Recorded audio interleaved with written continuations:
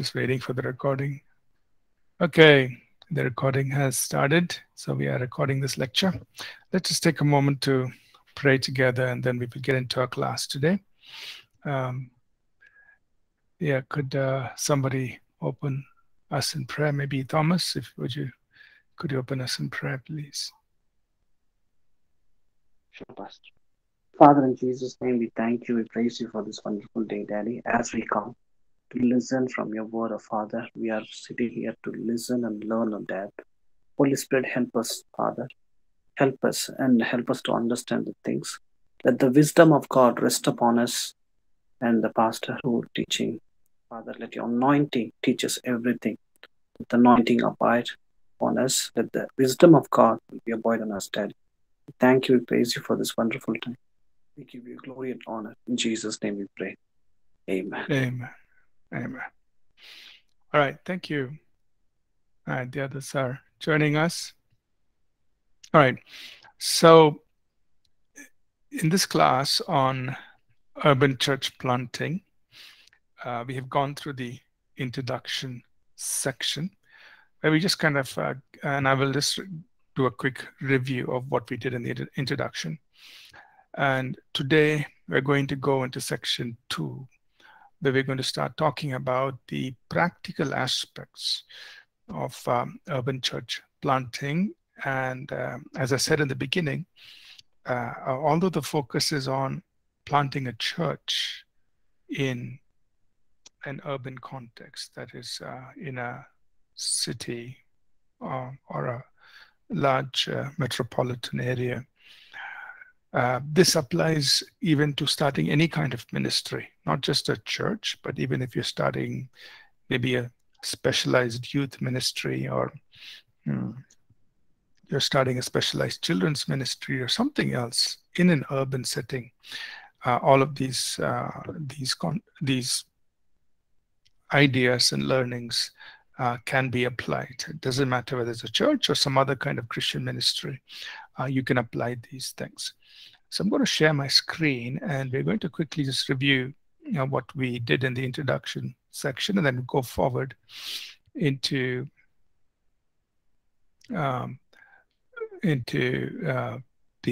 section 2. Right. So in section 1, just a quick review. I shared a little bit about my own personal journey, being involved in different kind of work in the cities. We emphasized that the Holy Spirit is to be our leader. So our dependence is on the Holy Spirit in all that we do in the ministry. And then we talked about, what are we trying to achieve in church planting?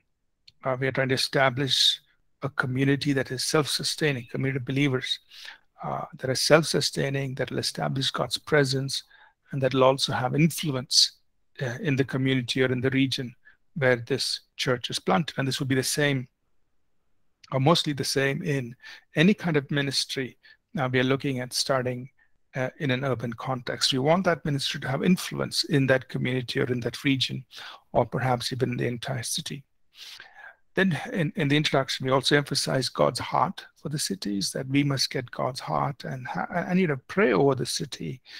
That is very important, that we should feel what God feels so that we can see what God sees for the city. And one important thing for us is to keep praying for the city and asking God for strategies and ideas on how to reach the city and who are the people He wants you to go to. Right? One person or one church or one ministry or one Christian organization will not be able to reach the whole city. Each one of us has a little part to play in what God is doing. So God is orchestrating it, and each one of us must be sensitive, saying, okay, God, I'll do my part in serving you in the city. So we need to get God's heart for the city. Then we talked about the natural dynamics of urban centers, how it's important to get an understanding of what's going on in the city, in the natural, So we mentioned here are some things that you can look at, and you can, take a slice of the city, maybe not, even if you don't want to survey the whole city, even just the area in which you may be engaged, to get an understanding of what is happening in the part of the city where you are working, and that is important, so that we can pray for that city. We can also understand where to target and what strategies to develop. At the same time, we must be aware of the natural spiritual dynamics of urban centers. So we talked about how even Satan is at work. There are evil demonic powers that are at work that are influencing people. We must be aware of that, and we could see expression of it in various aspects in the life of the people, whether it's in the cultural, or on the social, the moral, the other problems, challenges that are happening. We can see expressions of the powers of darkness, and so we must be aware of it. We must, act strategically, preempt those things. We just did a quick look at church planting and missions. I didn't necessarily turn to every chapter, but in the book of Acts, a lot of the ministry happens in the major cities of that day. So I just wanted to impress on us that right from the beginning. Sorry, can you hear me? Excuse me, sir. Yes. Yeah. Prince? There is something. The time they was waiting. Yeah, okay. There's comment. Okay, fine. Sorry, Dave. David, I was showing the PDF, and so usually when I'm on the PDF, this auto admit feature doesn't, in Google Classroom doesn't work, so people get stuck outside. All right, let me just go back to the PDF, and I don't know why that happens. Anyway, so what I was saying was, in the book of Acts, we see that a lot of the ministry did happen in major cities of those days, and it is an interesting study. We can study city by city that is recorded for us and how they impacted different cities. I just kind of highlighted some of the key things, how they worked in Philippi, how they worked in Corinth, how they worked in Athens, how they worked in Ephesus, and the dynamics in each of these cities was different. And then in Rome, when Paul was there in Rome. So that was in section 1, which was, an introduction to what we're going to be looking at. So today we're going to get into section 2, which is where we're going to talk about practical aspects about church planting and Christian ministry in urban context. I have given you this PDF in the coursework section, so you can download it from there. And we're just going to, I'm just sharing whatever I can and whatever, we have learned in this whole process. Hopefully you will be, in your own experience as you begin to do things in your cities, in your areas, there will be additional learning that will happen as you go along. All right, so we're going to talk about these practical aspects. And so the first thing is, how do you get started? What are some things to keep in mind when you want to get a church, a local church, a church plant, or a Christian ministry when you want to get it started in an urban center? Now, about the personal preparation, that means what you do as a personal, in your personal life. We will talk about it in another section towards the end. I feel that is perhaps very important. So I left it to the end so that it's like here's how you're really going to start with your personal life. So those personal things, I've kept it to the last section. Now, one of the things that we would strongly recommend is to have a core team that you're going to work with. Right? Now, there are times God will use us as individuals. I'm not saying he won't work with us as individuals. We see examples where Philip, he went out as an individual. We don't know if he had others with him, but it seems like he went down by himself to Samaria and he preached Christ there, and a church was planted there in Acts chapter 8. So there are let's say God will use us as individuals. He'll give us a vision and he say, go do it. So that is possible. I'm not ruling that out. But what we are placing before us is, wherever possible, try to work as a team. Even if you have 2 people, that's fine. If you have 2 or more people, okay, that's also good. We see this even in the ministry of Jesus, that when he had, he called his 12 disciples, he sent them out 2 by 2. So there is that support that people give to each other. There's encouragement. There's that benefit from being part of a team, even if it's 2 people. Even Paul, when he first started, it was Paul and Barnabas when they were sent out from Antioch. Later on, it was Paul and Silas, and then afterwards the team grew. There are now other team members like Timothy and Titus and Luke and many other people. That so later, as things grew, his team also grew. But initially, you find that Paul went along with one other person. So it is good, and so we recommend that if you can, start off with a core team. Now, how do you, get a core team? What are some things you can do, right? What are some things you need to keep in mind as far as a core team is concerned? Here are some things just to, for you to consider, and I feel these are very important, right? One is people in the team must have a good, healthy relationship with each other, right? That means you should trust each other.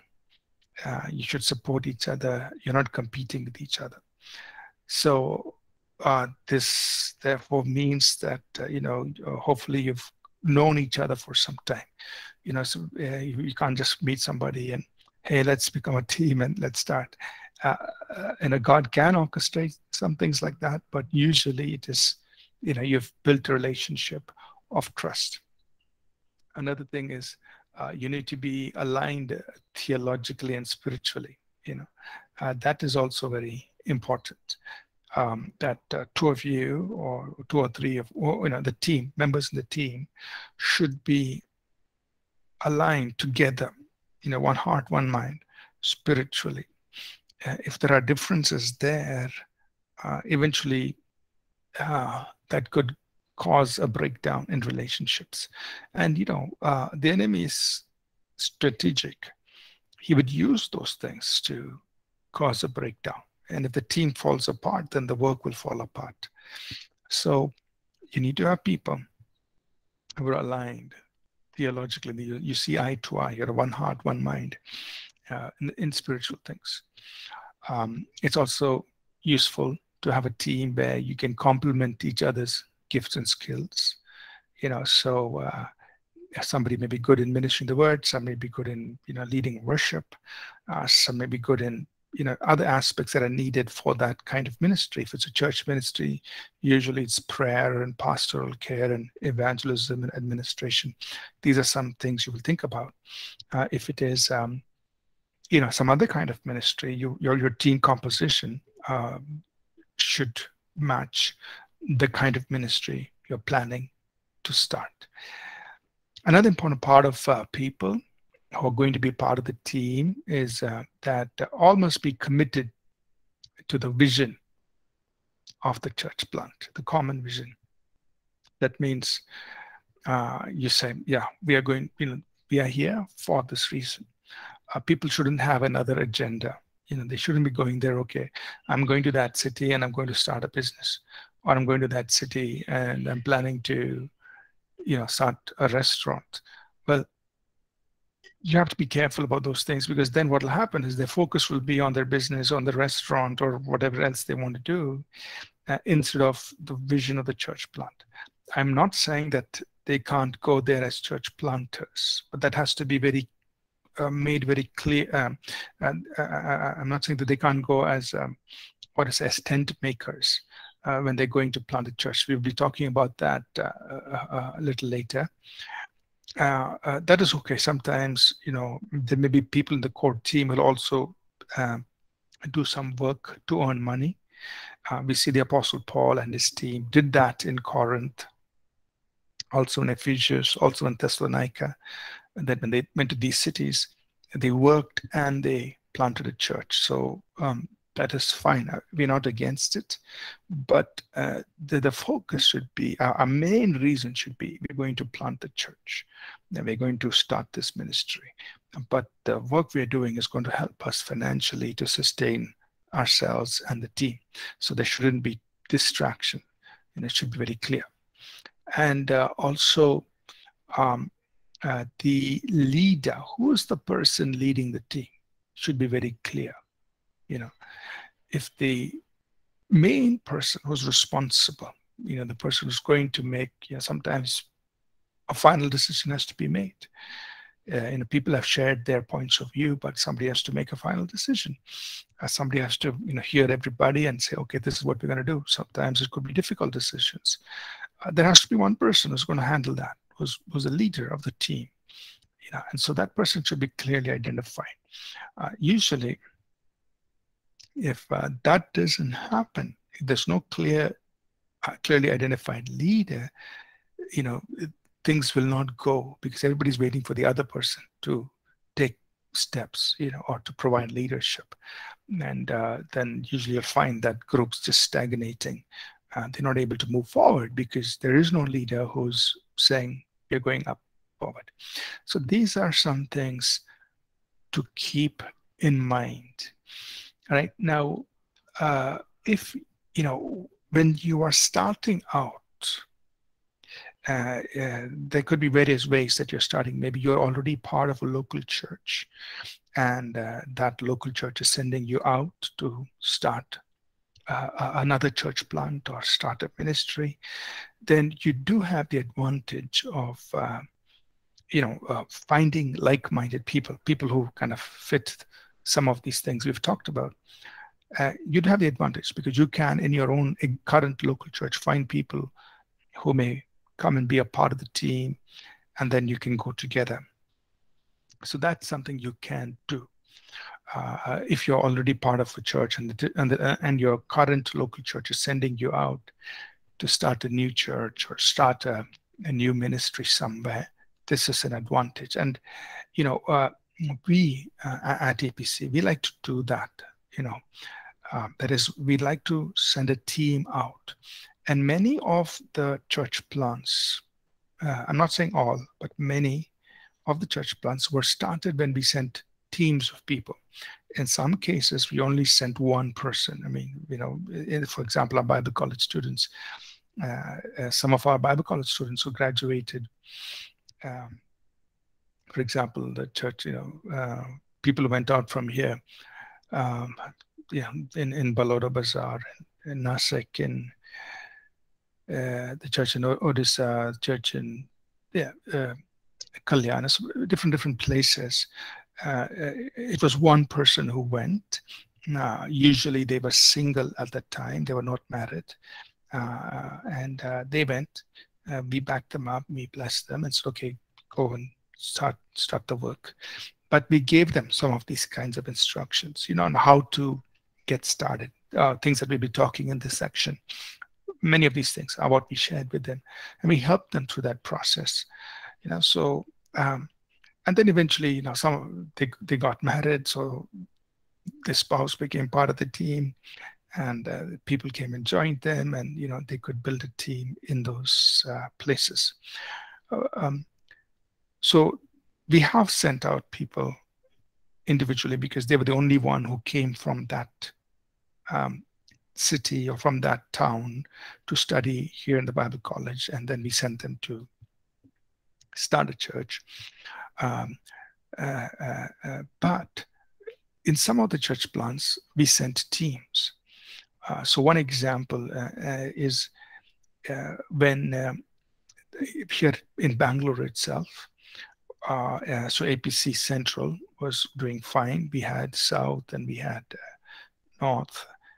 When we wanted to start APC East, that is Whitefield, and I may not remember the year correctly, So forgive me if I make a mistake. It's we have it documented, but I just can't remember the year correctly. But so I think it must have been, I'm thinking 2012 or 2013, something like that. When we want, it actually happened very spontaneously. I had actually gone to see one of our young people. We had a strong youth group, and one of our young people was admitted in a hospital. He had an accident, so he was in the hospital. So I'd gone just to visit him in the hospital, and I was there in the hospital, and then there were other young people in the hospital room, and they were standing around him, the young men, the youth. And while I was there, and I'm just going to meet this person, suddenly I just felt in my heart the Lord saying, "What are you doing with all these young people?" And it is a very strange place. I'm in a hospital. I've gone to see somebody who has, had an injury. And then some of our young men are standing around. And the Lord is saying, "What are you doing with these people?" And so there, standing in the hospital room, God put in my heart, with these young people, you start APC East, which is Whitefield. And Whitefield, for those of you who know Bangalore City, is an area that's pretty close to the technology park. A lot of IT places are there, and so IT offices and all that there.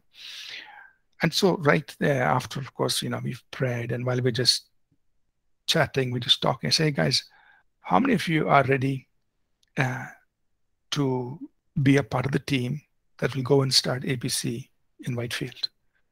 I mean, it all happened inside a hospital room, and they all said yes. And so, they became the core team, and of course, we one of the young men who was one of the youth pastors then, we appointed him as the leader of that core team. And so with that core team, we went and we planted APC East, that is in the east part of Bangalore, which is in the area of Whitefield. So that's how we started that. So the point I was saying is we had a core team to help start that work. And the big advantage with that was this: these young people were already part of our church for quite some time. So they actually, and they were serving, they were volunteering. So we didn't have too much training to do. We just had to say, "Hey, go and start." They immediately, all of them knew, okay, these are the things you need to do to host a Sunday service.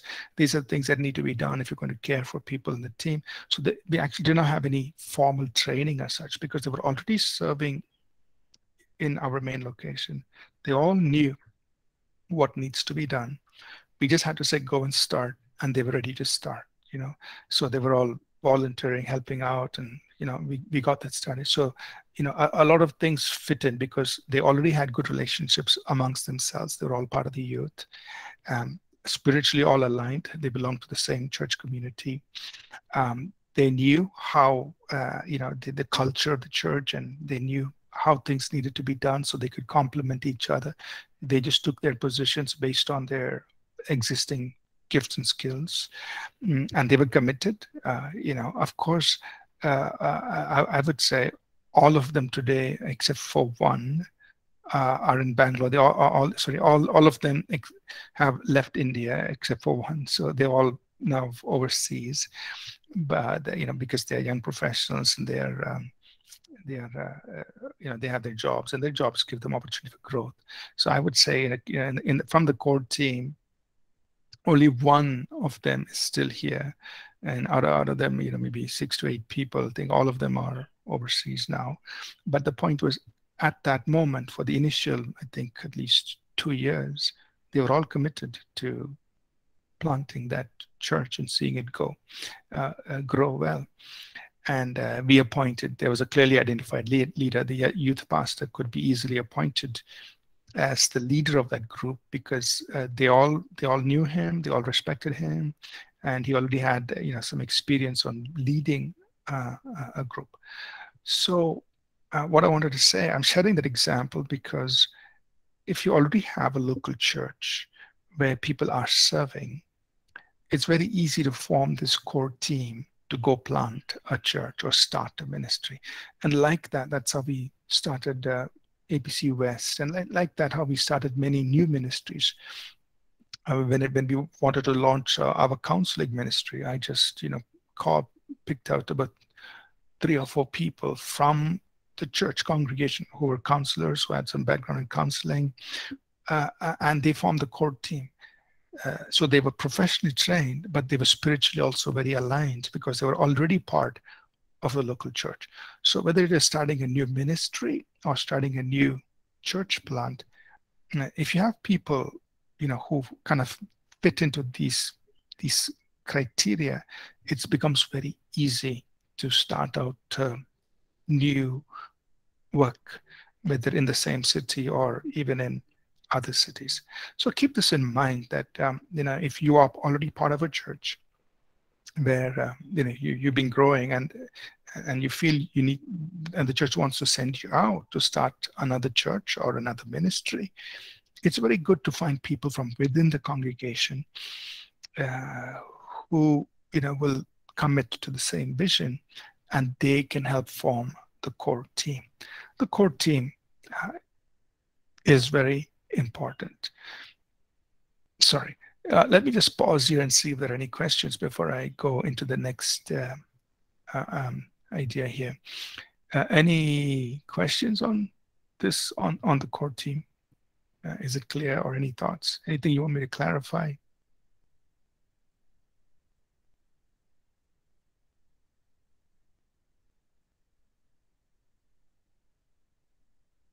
Okay, so I think everyone's following. No questions. All right, so there's a question here. Kieran's asking, how do I identify church or vision? Kieran, what is your question? Is the question how do we determine whether we should plant a church or start a ministry, or what exactly is your question? Can you just clarify your question a bit so I understand it? Sir, how we will identify our vision and our church? If church is saying something different and not related to our vision, then sir, how we will clarify after that?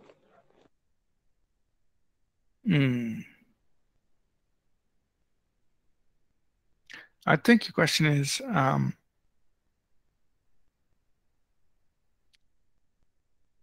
if the church, I'm just trying to understand your question. Is the question that the church that you're part of is wanting you to do something else, something different from what you want to do? Is that the question? Oh, the church vision is there. Okay, all right. So yeah, so those kind of situations do happen, right? Where maybe the church may want you to do a certain kind of work or ministry, and whereas what is in your heart may be something different. So what would you do in a situation like that? I would put before you 2 things to consider. One is the issue of timing, right? Maybe God has put something in your heart for you to do, which is your assignment, but which may be very different from what the church wants you to do, right? So there's no question on it. God has put an assignment in your heart, but that's different from what the church wants you to do. But there's a matter of timing. Maybe God wants you to do it. God wants you to start that work maybe 5 years from now. Okay? So what are you going to do for the next 5 years? Well, for the next 5 years, just do what the church is telling you to do, because that can be a learning experience for you. It can be a training experience. So for the next 5 years, you go along with the church, but you let them know that, hey, actually in my heart, I am interested in doing something different. That's what it is. But, I'm planning to do that, say 3 or 4 or 5 years from now. So that's in the future. But for now, I'm absolutely fine in, going with what you're saying. So you work with them. Then when the time comes, you can, transition into what you really feel God wants you to do. However, if the assignment God has put in your life, God wants you to step into it now, right now, and the church is telling you to do something else, and that's when you prayerfully make the decision, say, okay, I'm going to obey God, and you explain it to the church, saying, hey, I feel that this is my assignment, and I feel I need to move into it now. Would you release me? And, in most cases, the church will bless you and send you to go and do what you feel God to do, what wants you to do. So it's both the issue of what God wants you to do, which is ultimately what we all have to obey. And secondly, it's an issue of timing. So depending on when God wants you to do. And thirdly, I think most importantly, is always do it in a very honorable way. That means always do it maintaining good relationships with the leadership, with other people. Don't pursue, try to avoid, doing something out of, oh, these leaders don't understand me and they're so mean. And no. Just do it in a good way, honorable way, explain it to them, and I'm sure they will support. And, so that's very important. The third thing, so always do it in a very, with honor. Okay. All right. So let's go back now to the notes here and move forward. So the next thing you want to do is to start preparing for this.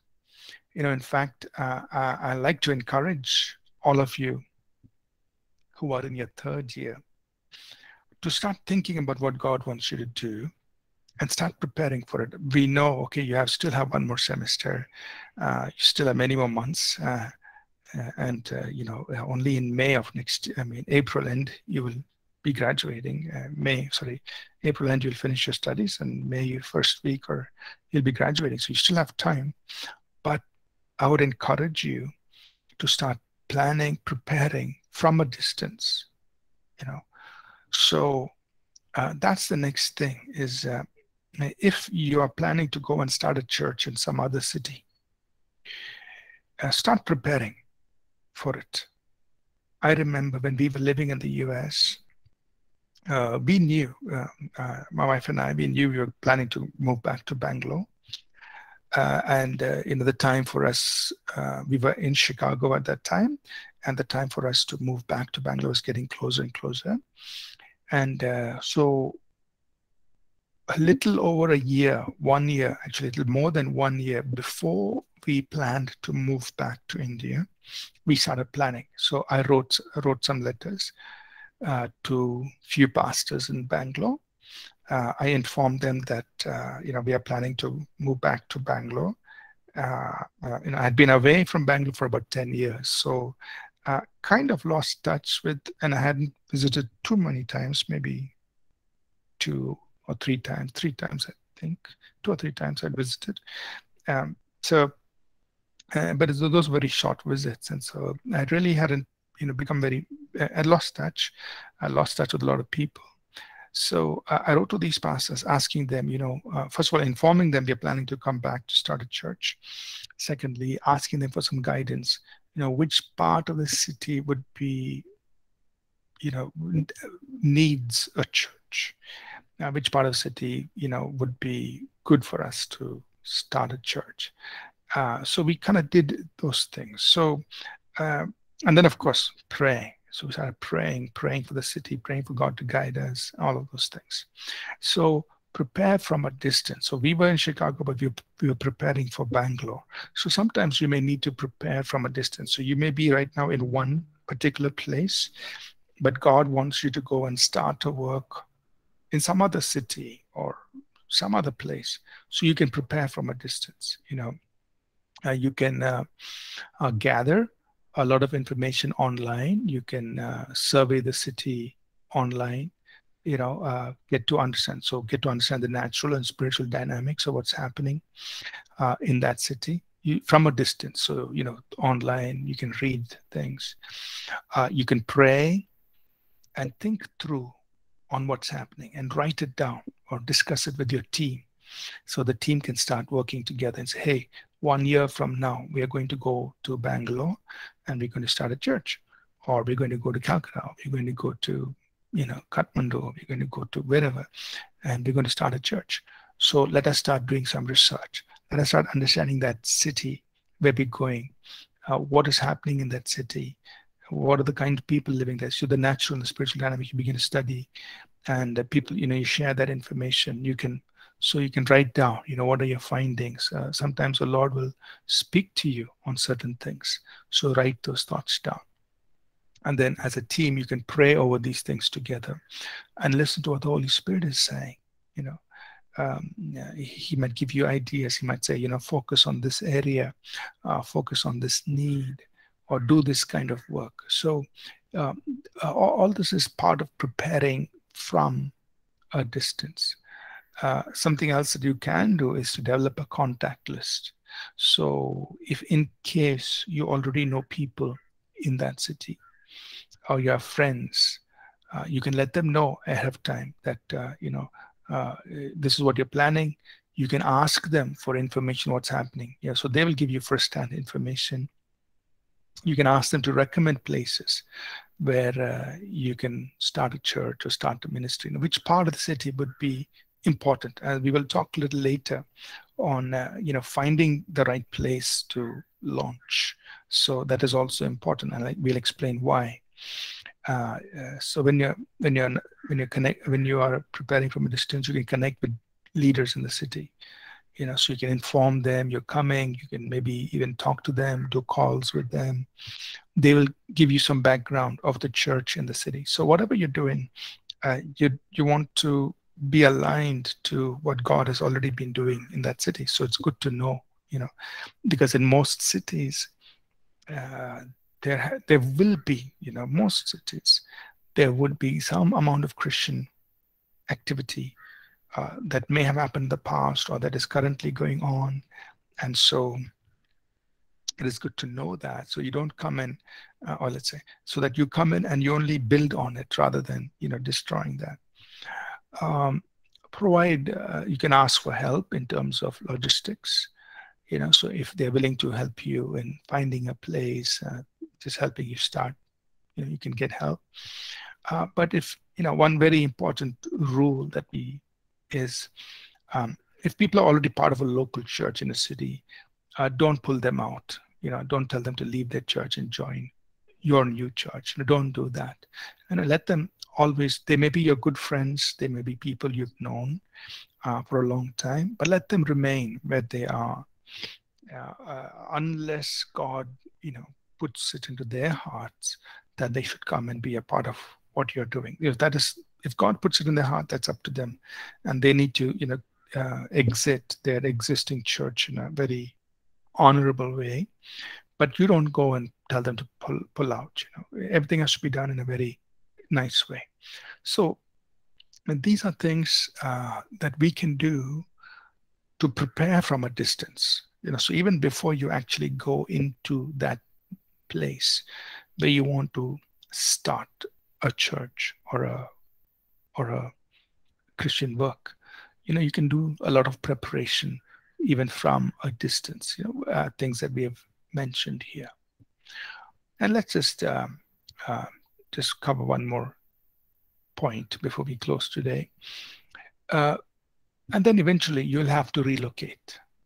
You'll have to actually go physically into that city or into that part of the city where you're going to start the ministry, right? So for this, of course, you need to know when God wants you to do it. I remember, when, again, just going back to our own personal example, when we were living in the US, I knew right from beginning, I'm in the US I'm in the US temporarily, mainly for my education and get some professional experience. But I knew I was going to go back to Bangalore and, plant a church and minister in India. But throughout my time, my prayer was, God, show me when you want me to go back. I want to be ready personally I want to be ready spiritually and professionally to make this move. Show me when, so that would be my constant prayer.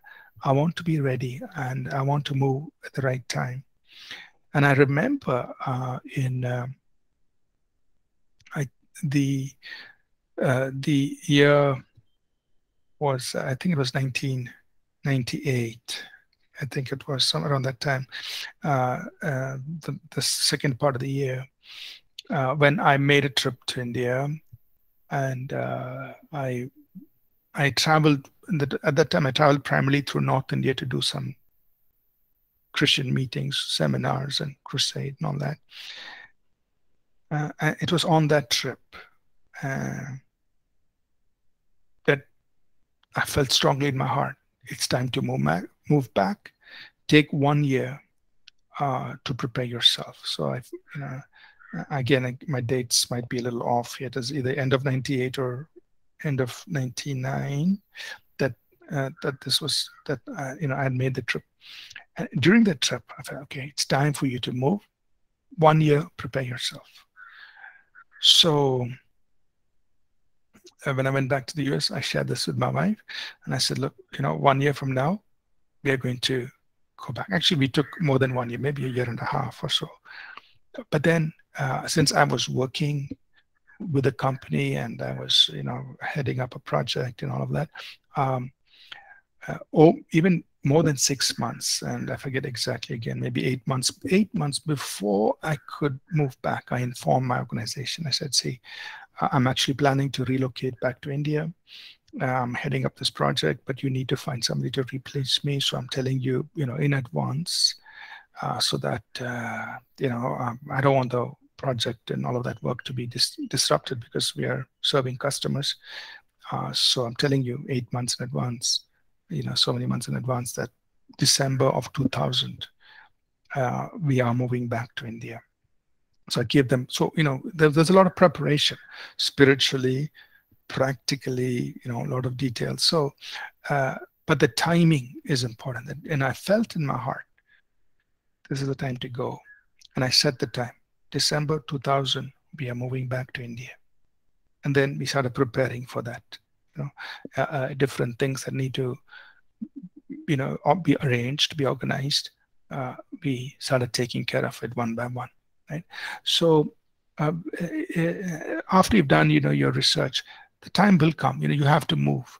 But how do you determine that? Well, you have to ask God, and God will let you know. Either he will speak to you in your heart, maybe he will orchestrate things, he will open up doors, different ways that God will let you know, when is the time for you to move, get into that place. So have a plan on how you would go about, okay, once I move to that place, I'm going to, I have to do this. I have to go through, surveying.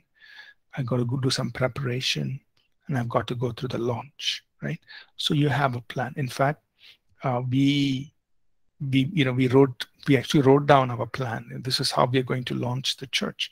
Now, not everything is going to work out according to plan, because some unexpected things can happen. And in our case, it didn't work out exactly as the launch didn't happen as we planned it. But we had thought through on many things. So even though the launch didn't happen the way we wanted it, we thought it would happen. We were fine, because we had also thought through on what we would do beyond starting the church. What was the vision? What was the purpose? How are we going to develop people? So because we had spent a lot of time in preparation, even if there are slight changes, in what you're going to do, it's not going to shake you. You've thought past, just the launch. You've prepared yourself for the long term. And so you can stay the course, even if there are some minor changes that you need to make, right? So I'm going to pause here. We'll get into all these practical things as we talk about getting ready. But What we have said today is this, that as you get ready to start a church or any ministry, first, the core team is important. Now, sometimes you may do it all by yourself. That's fine. But in most cases, you would have a core team. And we talked about, what you need in the people who are going to be part of the core team. Second, we talked about preparing. And you can even prepare from a distance. Even before you actually get on the ground to get started, you can prepare for the ministry. You can prepare for that church plant from a distance. And third, we said the timing, to know God's timing on when you should get on the ground, when you should move, get into that particular city or area or region where God wants you to start. And, that relocating is something God would guide us. Okay. So let me pause here. Are there any questions so far on what we have looked at today? Any questions?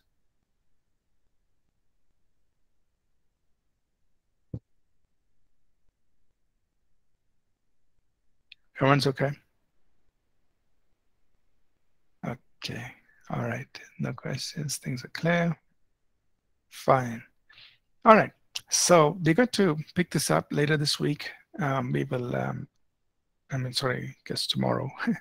We'll continue this tomorrow, and we'll talk about, just build different practical things that you can think about when you're getting ready to start a local church or ministry where God is leading you. Okay. Let's close in prayer. Just invite somebody to please pray with us as a class and dismiss us. Dave, you want to pray? Sure, Pastor. Heavenly Father, we thank you for this wonderful time, for this class that we had, Lord Jesus. We thank you that you're teaching us so much, Lord God. And Holy Spirit, I pray that you help us to understand each and every single thing that we are being taught, Lord Jesus. And be with each one of us as we depart from this class, Lord Jesus. Help us to keep everything that we learn so that we can use it in our practical life, Lord Jesus. We thank you for this time. We thank you for being with us. In the mighty and precious name of Jesus, I pray. Amen. Amen. Amen. Thank you, everyone. Thank you. Enjoy the rest of your day. God bless you. See you tomorrow. Bye now. Thank you, sir. Thank you.